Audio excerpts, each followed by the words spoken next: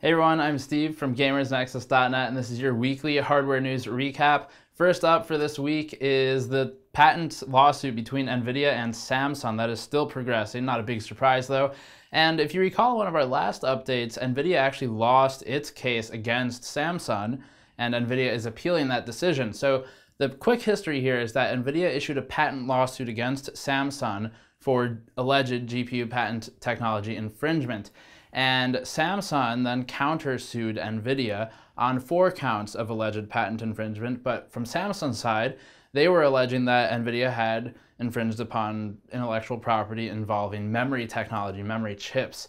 And these were, of course, used in GPUs. So both major companies have been fighting each other to try and stop or prohibit sales of one device or another from either company. And that would be a pretty big, somewhat vicious move if it actually played through on either side. But so far, Nvidia has lost its claims against Samsung, and actually Nvidia had one of its patents invalidated in the process. Samsung had its 4 claims looked at by a judge and so forth, and the first one fell through, the second 2 were ruled a mistrial, and then the last patent infringement count that Samsung was bringing to levy against Nvidia was ultimately ruled on by a jury, which found that just recently Nvidia was not infringing on any patent technology, which of course made Nvidia very happy, as they note in their statements. So far, the main thing going on right now is an appeal process between Nvidia and Samsung, where Nvidia is trying to appeal their decision where they were pursuing Samsung over patent infringement for GPU technology. So that is where things stand right now. Next up is a pretty major announcement from Micron, which is one of the world's leading memory manufacturers. They work on SSDs and on DRAM and also on VRAM. And this news pertains to the VRAM market. So Micron has its GDDR5X memory, which is not the same as GDDR5, and it is not the same as HBM. So there's GDDR5, in the middle is 5X, and on the far end of speed is HBM, and HBM version 2 is coming soon, sometime this year likely, with Pascal and the other architecture updates.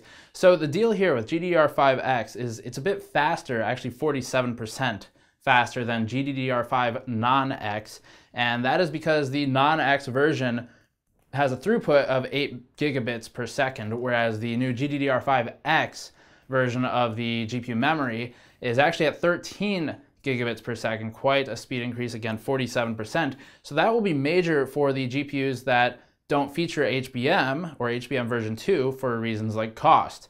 And HBM is a bit too expensive right now to be hitting the lower end market, maybe even the mid-range markets. We don't know exactly how much it costs, but it's certainly too much for low end. And in these certain applications, the memory used will either be GDDR5 or Micron's brand new GDDR5X, which will be a bit faster, be cheaper than HBM, and actually GDDR5X is a lower power consumption as well. So it's good all around.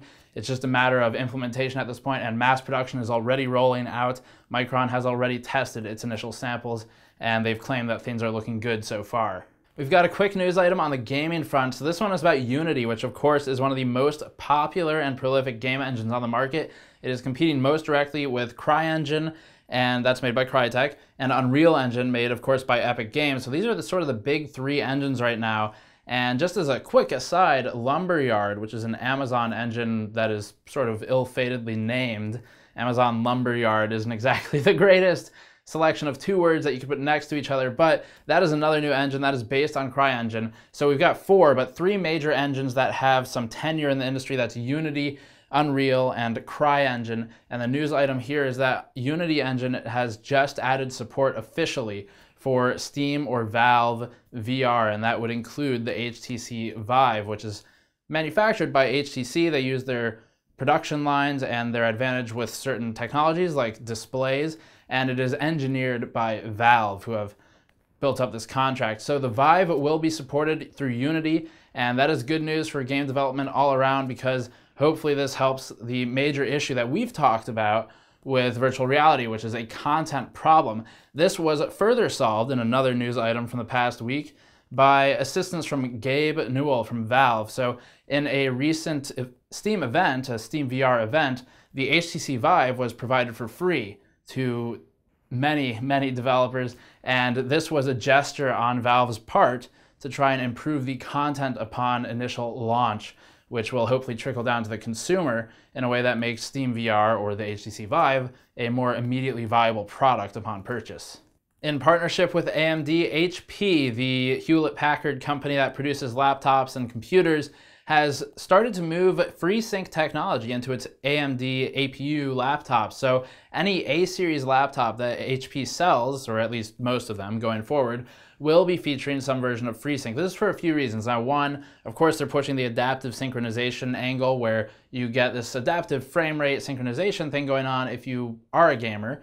But the main news item here, probably for the laptop argument of things, is that it's reduced power consumption. So if you have an adaptive sync technology like FreeSync, there should actually theoretically be slightly lower power consumption that could impact battery life. We have not validated this internally. I would love to do that, but of course, until that time, I can't really say for sure what the real world impact is, but that is certainly the advertised impact from both HP and AMD.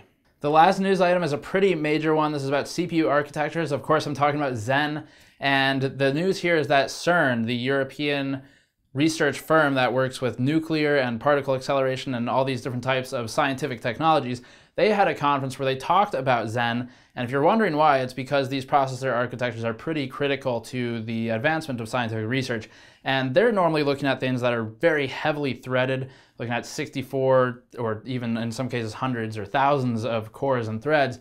But on our end, we also benefit from the advancements of new architecture. So relevant to us as gamers, the major Zen updates that were announced recently are an alleged 40% improvement in IPC, which is an aspect of processing that Intel currently excels at, which directly relates to gaming performance for the most part. And that's because a lot of games are very heavily single-threaded, dual-threaded, and they like those higher instructions per clock or per cycle that Intel is generally advantaged with.